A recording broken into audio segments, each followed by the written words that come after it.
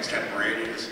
And even though my office failed to tell me until this morning that I was speaking, I do want to thank them for their contribution to making all this happen. So, Craig and Steve, thank you so much, and thank you for putting me up here entirely unprepared.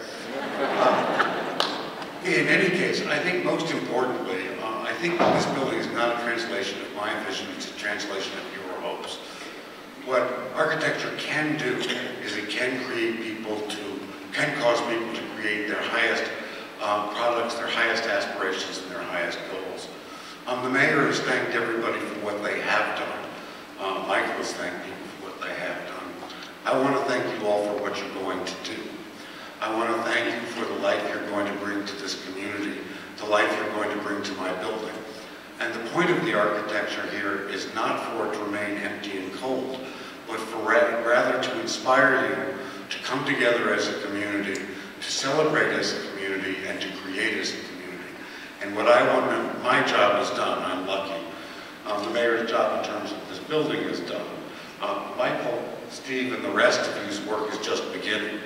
And I don't want you to think that it is really Michael's work or Steve's work. It's your work.